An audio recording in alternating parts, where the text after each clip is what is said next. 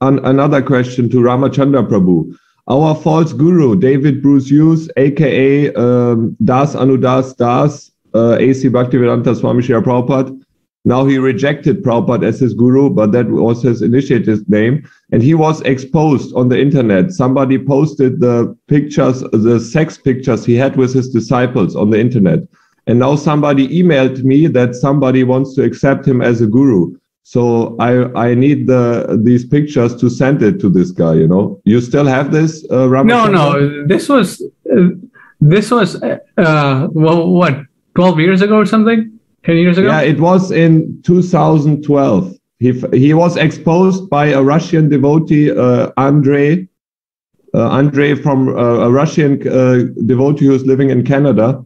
He was exposed in 2012. But maybe you can just testify that it's true, you know. Maybe you can, I will send them the video then. Maybe you can just testify that everything I said that David Bruce Hughes was exposed as having sex with his own ashram disciples, that it was true. Maybe you can testify here on video. I testify that it's true. Sure. I was not there when that was well, actually I was there, but I was not living at the ashram. That was going on since many years. He was into this homo crazy, whatever you call it. I never heard. But you had photographs at one time? No, not me. There was this guy that exposed him.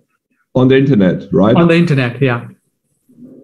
So he was an exposed guru. So, and that person on the internet no longer has the pictures?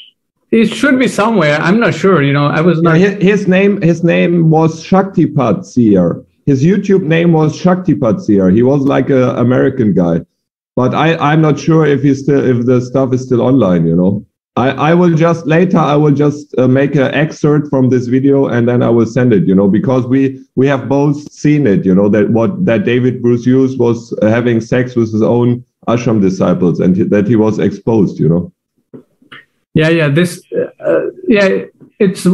It was pretty crazy how he was getting money and doing all kinds of secret things behind closed doors, you know. Yeah, one devotee, his name is Peter, Bhakta Peter. Yeah. I was still in contact with him for some time, you know. Now he like sort of disappeared, you know. He's not replying to my messages, but he told me that David Bruce Hughes had all the ashram devotees touch his feet 4 times a day, you know. Everybody in the ashram, he had to bow down to him 4 times a day.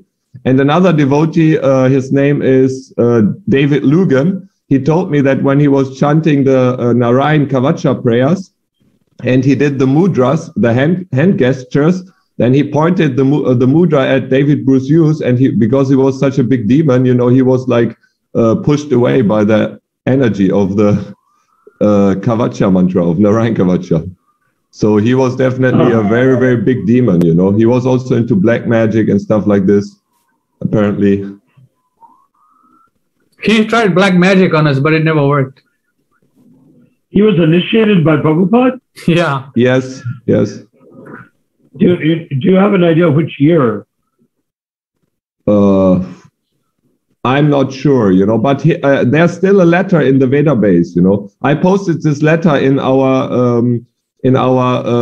WhatsApp group a couple of weeks ago, because you were having a discussion about if anybody can write books, you know. And in this letter, Prabhupada is telling him he can write articles or something like this, and he should just repeat what's in the book and should not imagine something, you know. I posted this letter in the public WhatsApp group, not the League of 10K, but the other WhatsApp group.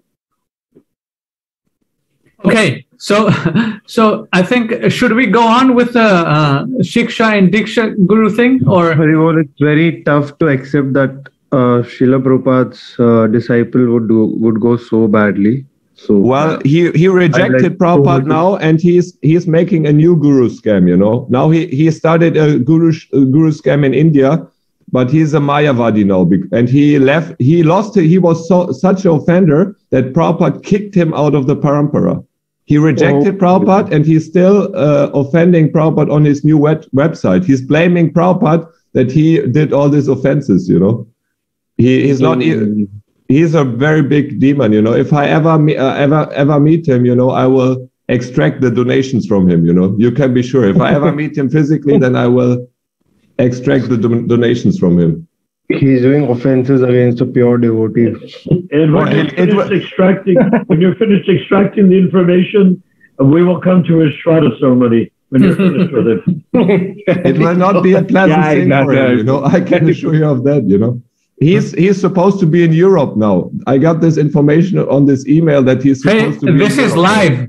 This is live what's going on here. So I'm not sure if you want to say all this stuff live. So well, it's okay. I never said anything, that's illegal, I just said I will extract some donations from him that he illegally collected in the name of Prabhupada, that's not illegal,